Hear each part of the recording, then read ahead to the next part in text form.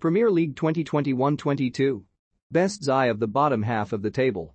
In terms of strength and depth throughout the table, the Premier League is unmatched in world football. Thanks to the riches on offer at even the smallest clubs in the English top flight, we often see players spurning offers from Champions League-bound sides across Europe in favor of a shot in the lower reaches of the Premier League. Due to the sheer amount of star quality housed in England, it is only natural that some top performers are confined to the bottom half. Here are the very best from the rest from the 2021-22 Premier League campaign. Burnley may have ended up getting relegated, but goalkeeper Nick Pope couldn't have done much more to prevent his side's demise. Once again, the England international provided a stubborn last line of defense for the Clarets, with only David De Gea and Jose Sa performing better against the XG they faced this season.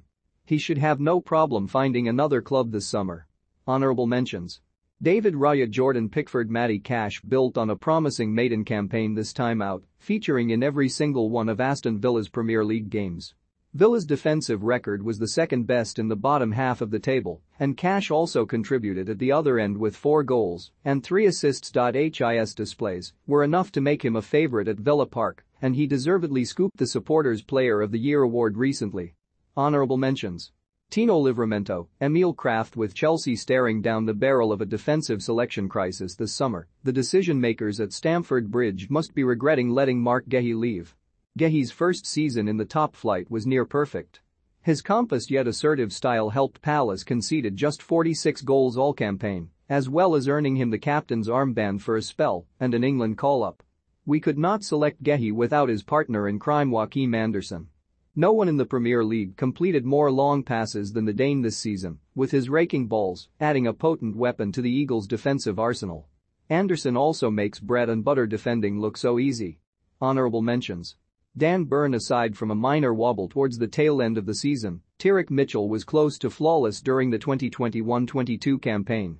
Only Brentford's Christian Norgard completed more tackles in the Premier League, and just 2 players managed more successful pressures. His displays were reminiscent of another Selhurst Park youth team graduate, Aaron Wan-Bissaka, whom Mitchell could ironically end up lining up alongside next season. Honourable mentions. Kyle Walker-Peters. James Ward-Prowse is one of the best dead ball specialists in world football, and that is far from the only thing to like about his game. The midfielder's value to Southampton cannot be overstated. In both directions, Ward-Prowse is key to making Saints tick, and keeping hold of him will be at the forefront of their new owner's agenda this summer. Christian Eriksen may have only spent half the season at Brentford, but that was more than enough time for him to firmly earn his spot in this team.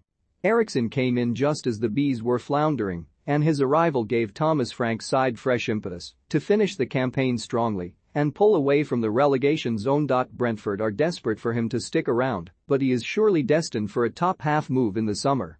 Conor Gallagher's reputation has exploded into the stratosphere this season. A lightning start saw Gallagher net 6 times before Christmas, and his boundless energy off the ball was pivotal as Patrick Vieira refreshed Palace's style after years of Hodgson ball.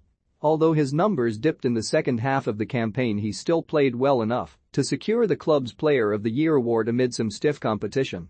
Honourable mentions. Christian Norgard. Bruno Guimaraes. Leeds may have struggled to improve on their 2020-21 showing, but Rafinha certainly didn't. The tricky winger notched double-figure goals for the first time since 2017-18, inspiring the Whites' last-ditch survival bid. Most importantly, he also completed the second most nutmegs in the Premier League. Ivan Toney did not always have things his own way during the 2021-22 campaign, but when all was said and done, he still finished with 12 goals and 5 assists. This included 5 strikes in 2 games against Norwich and Burnley in March. Toney's aim for next season should be proving he can get the job done against top teams. Honourable mentions. Teemu Pukki. Richarlison. No Palace player benefited more from Vieira's arrival than Wilfried Zaha this season. The Ivorian played like a man reinvigorated, striking fear into Premier League defences with his devastating pace and close control in transition. His 14 top-flight goals represent his best-ever career haul, and Zaha will be looking to push himself and Palace to even greater heights next term as he increasingly takes on a leadership role. Honourable mentions. Emmanuel Dennis, Maxwell Cornet.